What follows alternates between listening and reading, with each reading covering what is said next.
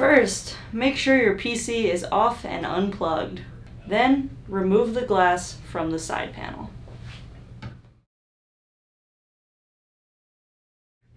Reserve your glass and thumb screws somewhere safe. Next, locate the RAM.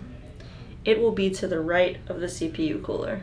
The RAM is held into the motherboard by clips at the top.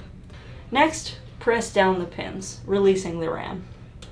Keep one hand on at all times so that the RAM doesn't fall out. Then, gently pull from the top corner towards you to remove the RAM. Memory is keyed, meaning it can only go into the motherboard in one direction. So be aware of the way that you removed your RAM before reinserting. Reinsert the RAM, starting with the bottom corner.